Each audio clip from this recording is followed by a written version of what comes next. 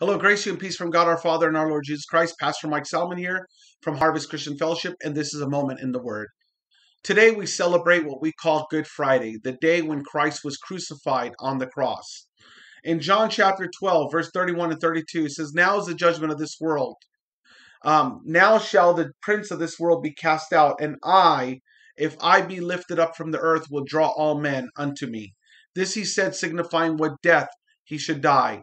And this is of Jesus Christ dying on the cross, that if he's lifted up, he draws all men unto him. So today, as we celebrate Good Friday, we celebrate the death of Jesus Christ, because through the death of Jesus Christ, the body and the blood has cleanses us, has paid the penalty for our sins. Now, in 2 more days, we're going to celebrate the resurrection of Jesus Christ, when Christ raises from the dead. And this is a celebration of new life. Now, for those of you who are attending Harvest Christian Fellowship, you should be fasting. We are fasting from sun up to sundown.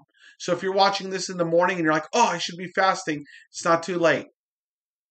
Fast. Spend some time in prayer. Spend some time in worship.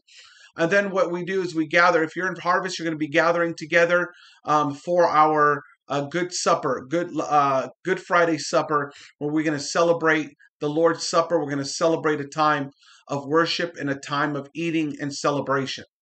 But from now until then, fast and seek God's face. Remember what Jesus Christ did for you. He died on the cross for your sins. We call it Good Friday because we are saved because of God's goodness. For God so loved the world that he gave his only begotten Son, that whosoever believes in him should not perish, but have everlasting life. It's through the cross of Jesus Christ we are saved.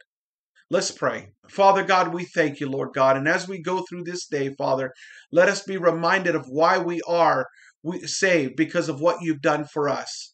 You gave us your Son, Jesus Christ, to die on the cross for our sins, to be buried and raised from the dead.